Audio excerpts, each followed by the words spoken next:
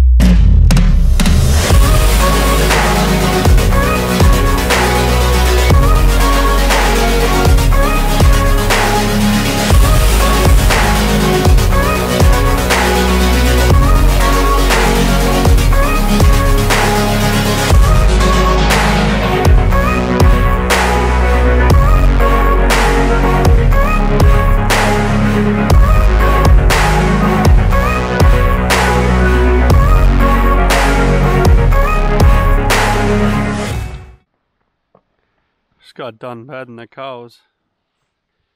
It's one problem with making such good corn stalks.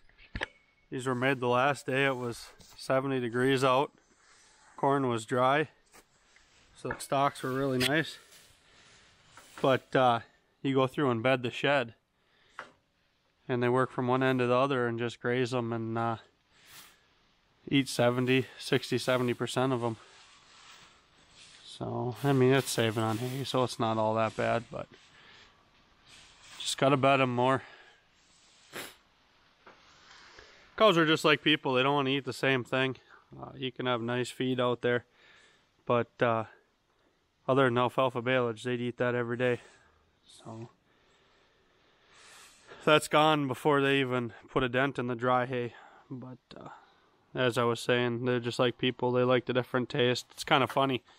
You'll be feeding nice hay all winter and then go throw a canary bale out there, and they'll eat the canary bale first just because it's something different.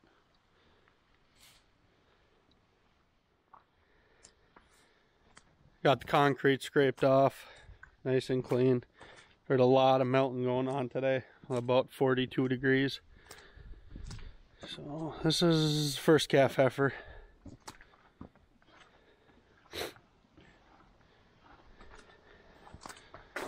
Cows are getting close. I don't think we're gonna have any in a day or two, but it would surprise me if we don't have any calves on the ground in a week.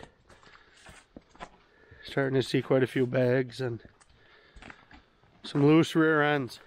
So anyways, this is what we set up for calving.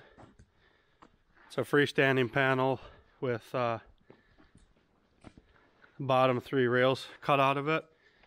So this is what I was talking about. If you guys got confined cows, calves, you got to set up a pen for the calves to go in that the cows can't lay on them. I really didn't think it would work as good as it did. I didn't think they would use it, but to my surprise, it's quite funny how the calves find that opening and then they'll lay in here every night. Then we got another freestanding panel with a hinge gate over there, and the chute in there. So if we have any calving complications, or well, probably the first calf heifers this year, we'll probably throw in here for the first 12 hours or so with the calf, just to make sure they're sucking and everything's going good. But got the chute in here. We're missing a gate. I put a gate off the other side, so it's kind of like a bud box. Get them in that corner and run them in a chute that way. So it's not perfect, but setup actually works pretty decent. So this is the bean stubble. We bedded the calf pen with it, and we will switch over here as soon as the first calf or 2 drops to all bean stubble and wheat straw. It's a lot softer and a lot nicer to calve on. So other than that, hoping for successful calving season this year. So I don't know if you can see in the background, I don't know how the shadows are working on the camera, but we have a ton of snow yet in the fields. I think we're sitting at 30-35 inch of snowpack yet. So even though it's really nice, there's a lot of snow out there. It's gonna be a long time before we get in the field, which is fine. It's Minnesota. Isn't out of the norm. So, and honestly, you'd be surprised, we get some warm rain and some warm temperatures, how fast you can shrink 30 inches of snow. And this year the snow came heavy right at the beginning, so there actually isn't no frost under the ground. So it actually is melting from the top and the bottom. The ground is warmer than the snow, so it's melting up through the bottom. You can really tell that in the driveways, and then the trip past the travel, it's thawing underneath the ice. So other than that, not much new.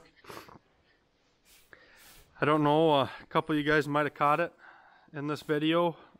There is a new purchase on this farm, and why don't you guys do some guesses? We'll probably do on a video on it next week or something.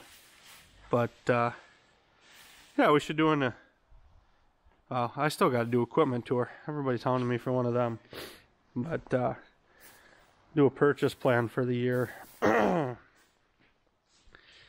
So inputs are still going down, which is good.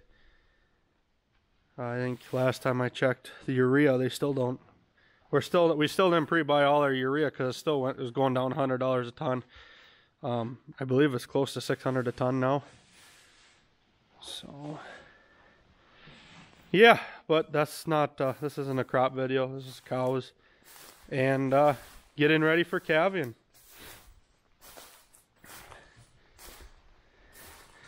Still gotta get rid of the bull. He's still out with the cows.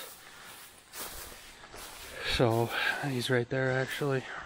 And then our second bull should show up closer to calving season. We have our name on another registered black Angus. So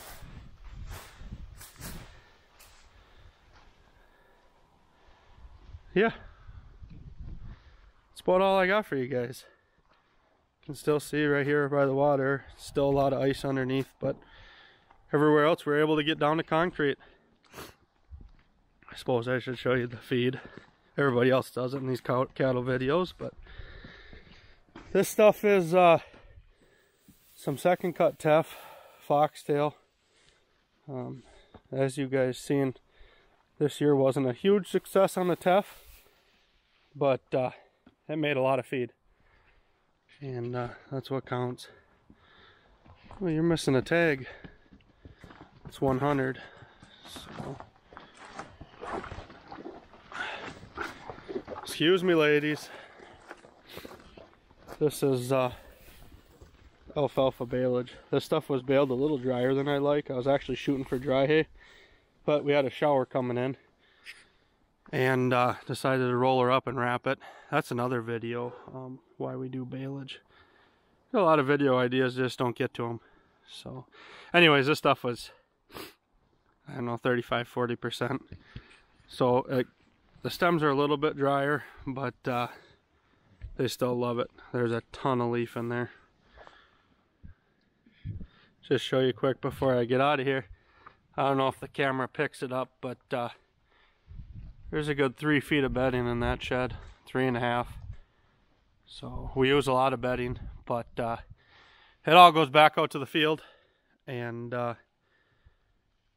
it keeps them healthy. You really can't, in a confinement operation, you got to have good bedding, otherwise you will pay the price. Well guys, that's gonna be the end of this video. As I said earlier, comment down below what do you think the new purchase is. It'll be in next week's video.